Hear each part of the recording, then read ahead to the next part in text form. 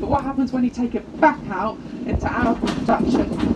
How long does that positive effect remain, and is there an impact depending on whether we plough, mintle, direct drill, etc.?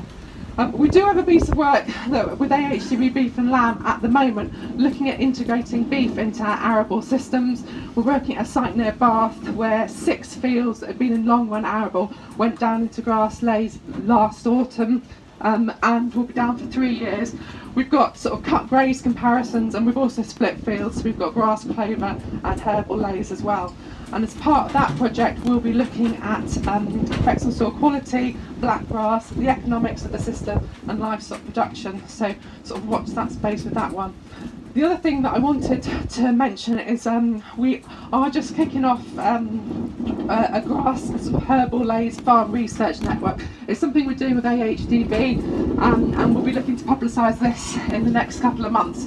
What we're really envisaging this as a partnership between farmers, researchers and other organisations like AHDB, Agricology, anyone who's interested, and it being a platform for looking at the longer term rotational benefits of integrating grass into the rotation, so really sort of a 10+ year time scale. And if that's anything you'd be interested in getting involved with, if you could give me your details at the end, I can make sure we keep you in touch.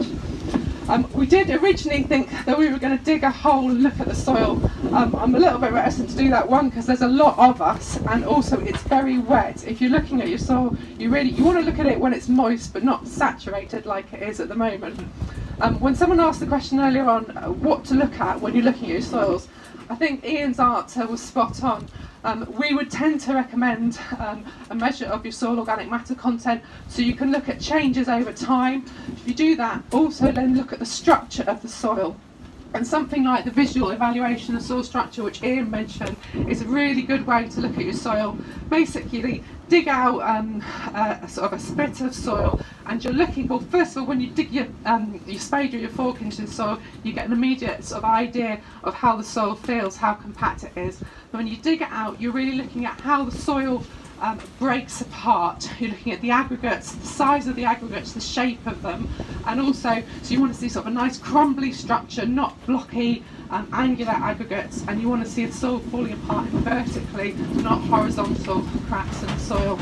If you look on the Agricology website, there is a sort of a 2-page information sheet on this that you can use, and it's quite useful.